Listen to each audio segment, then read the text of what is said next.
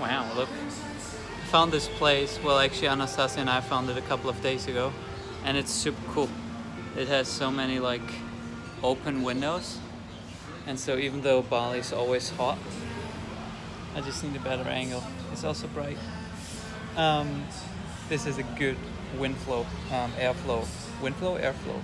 It's nice. That's good. That's good light. There we go. Anastasia and I going on a 4-day trip tomorrow to kind of just explore the island, go to a couple of places, go to some waterfalls. I've not yet been to one waterfall. Have I? No. I haven't been to a single waterfall since I've been in Bali for now, well, 5 months actually. For 5 months I've been in Bali, and I've not gone to a waterfall.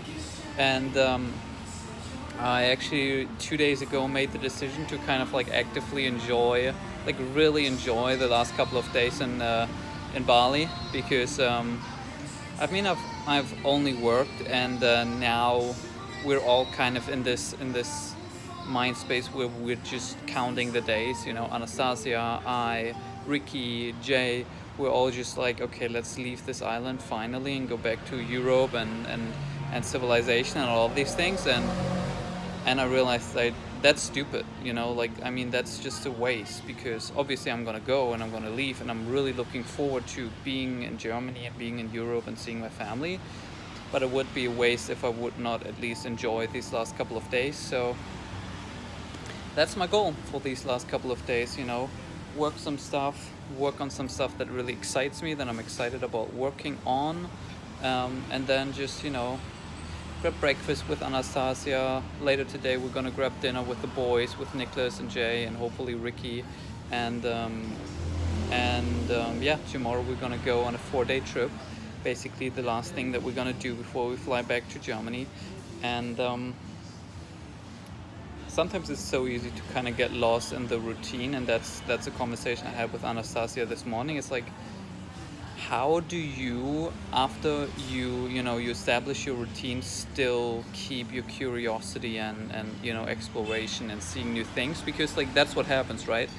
I realize I want routine and I want to live at a certain place, Berlin for now, and just stay there for a bit and like find the gym that I'm gonna go to every day, and find the place that I'm gonna work out of every day that has good Wi-Fi and, you know, all of these things, and find the places where we're gonna go to eat and buy groceries, and find a place to live and just stay there and not constantly look for the next place.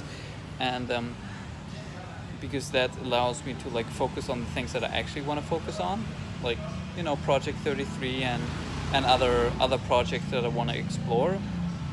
But then the question is, okay, once you establish your routine, it becomes routine, right? It's like doing the same thing over and over and over again. It's like you're gonna see the same people, you're gonna see the same places, you're gonna work out of the same place, you're gonna have the same commute every single day, you're gonna eat the same kind of food, similarly at least.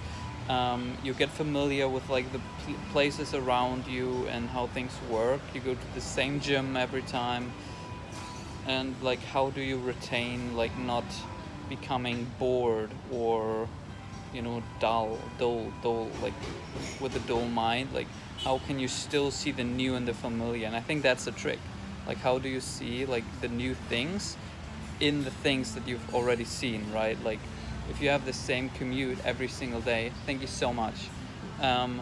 Like, there's still new stuff. Like, you're still gonna like have random new people, right? Like, even if you have the same route in the train to work every single day, like, you're gonna be sitting with different people every day, and you're gonna be around different people, and you can have different kinds of conversation. You can observe different things, you know. You can obviously go to different restaurants in your own city. You can be a tourist in your own city. Like, when I was in New York City, like, there were so many things that I never did. I never went to the Statue of Liberty.